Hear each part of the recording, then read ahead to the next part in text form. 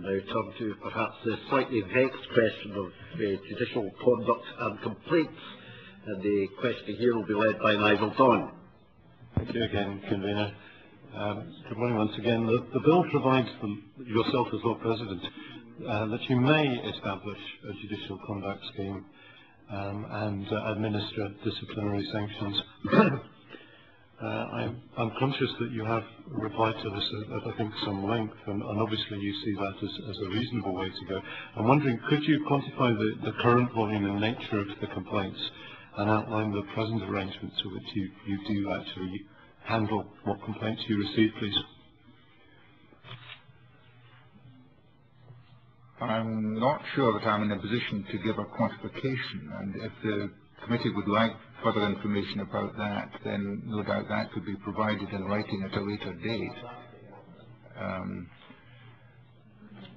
And my experience hitherto has been, of course, only in relation to complaints in relation to Court of Session judges.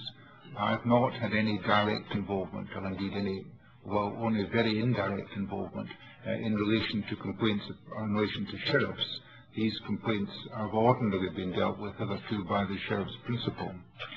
So far as Court of Session judges are concerned, the number of complaints in that regard have been very few. There have been some, and what one ordinarily does is I ask the people in my private office to vet them, first of all, to analyze them. I would ordinarily, in relation to a judge, if there was potentially some substance in it, and it wasn't obviously frivolous or vexatious, would then ask the judge in question to comment upon the particular matter, and then I would take a view as to whether or not any course of action was appropriate for me to take. What I haven't had hitherto is a situation in which I've had a conflict of evidence, as it were, a conflict of fact, in which that requires to be resolved. And if there is to be a system which involves formal complaints being made, I imagine that they will be necessary to set up an establishment of that kind. But hitherto my position has been that I've formed a view, and if I've taken a view that something requires to be done, then I've dealt with it by dealing with the judge in question. Clearly, thank you. You've clearly suggested that it's your private office which presently cuts out the vexatious and frivolous, and I suspect that would be the large majority, if our experience as MSPs is anything to go by, of complaints. And simply it comes from those who've lost the case and want somebody else to shout at and something to kick. I am, however, conscious, as you will be, Lord President, that we live in an increasingly sort of open society in which people do expect to see our leading figures account for what they do. Now, can I be clear? I don't think there's any suggestion that you should be accounting for judgments. That is properly your own area. I think what's being suggested is that we need to be able to account for, for procedure, and I think that's what the Act is about.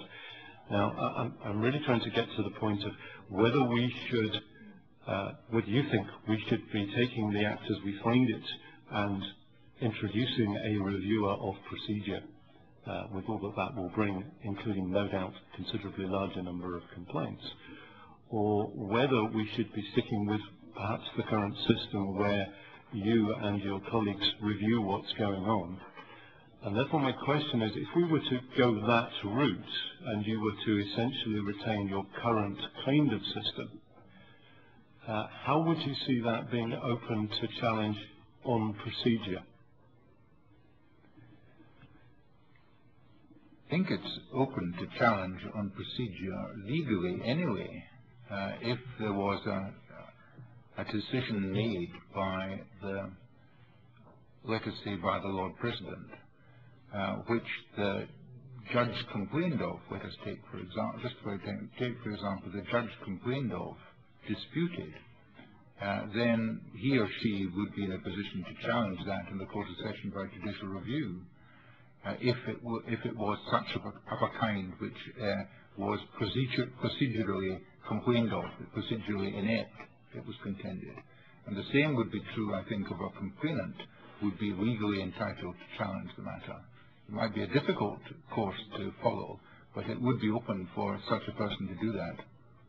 If I were to be allowed to take the view that a judge in the position you've suggested would no doubt know how to take it to the Court of Session by a judicial review, but the average man or woman in the street would not want to go that route and would see more risks than opportunities, is there scope for procedural review by some other institution, or indeed even by ourselves, whereby we could take a complainant's case to you, simply refer it to you and expect a reply? Well, there certainly have been occasions, I believe, in the past, in which members of Parliament, including members of the Scottish Parliament, have on behalf of constituents made representations to the Lord President, and I suppose that it would be possible for these representations to be made in relation to the matter of procedure, as well as to the merits of the original matter complained of. So I don't see that there will be any need for any parliamentary, for any legislative structure for that state of affairs. I think that possibility exists at present. Am I entitled to conclude that you are not in favour of the judicial complaints reviewer as envisaged by the Act? I think it's unnecessary.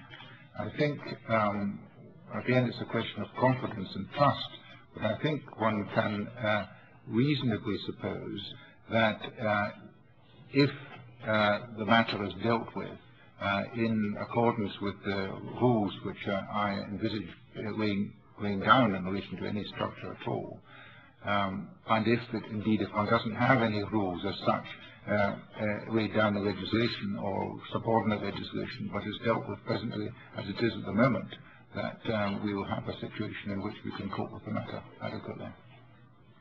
Forgive me, Convener, could I just then establish, because it's not clear to me whether you would envisage setting down a code of conduct. Clearly the Act says that you may. I mean, do you see that as something you would feel obliged to do? There are steps in place at the moment through a body which I took the initiative in setting up, called the Judicial Council for Scotland, which embraces judges at all levels, from our Lord of Appeal and Ordinary down to the Justices of the Peace. And one of the items that it's presently working on is the matter of a code of judicial guidance. I think guidance is probably the right word, because what one is endeavouring to do is to give assistance and encouragement to perform in particular ways. It's not a penal code of misconduct, as it were. So it's not setting down prescriptively what you must not do. It's encouraging you to do certain things or suggesting that you do certain things. But so I would hope that that would become available and would be made use of throughout the judiciary in Scotland in the early course. I have to say that I personally am very happy to hear you taking the carrot rather than the stick approach, because I do think it's a good way to run the country. I am slightly concerned, however, that there are people out there who want a stick with which to beat you and us and anybody else, and therefore it won't satisfy everybody.